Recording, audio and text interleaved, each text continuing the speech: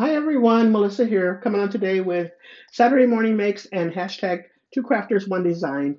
I'll have everyone's links down below, so make sure you head over and subscribe to these ladies' channels if you haven't had the chance. So this week, with our personal hashtag, which is hashtag Two Crafters One Design.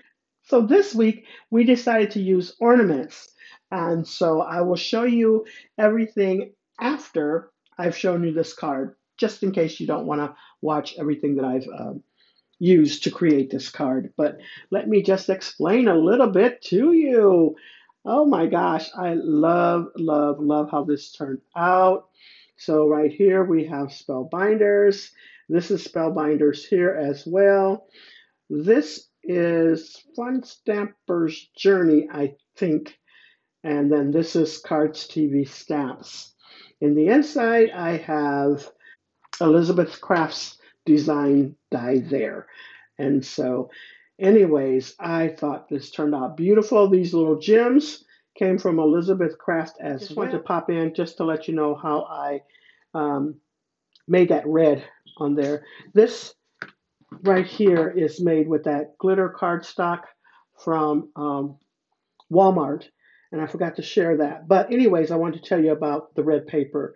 I made that myself, that glitter paper. I just used that white paper from Walmart, and I used a brown marker, which is dark brown by Prismacolor. And then I also used from Bria Reese, I use R218 and then R338.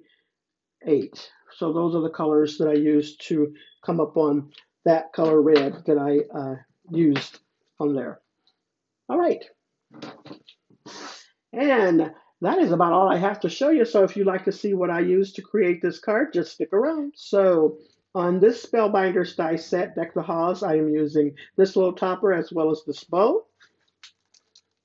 I'm using this Spellbinders die, which is the Fluted Classic Rectangles. I'm using just that outer part, this part, and that other die right there, so I could cut a border around it. And then this is the other set, Jingle Word Frame. I'm using just that circle piece there, this piece, and then, like I said, the other pieces from that other one. And I was inspired by these right here.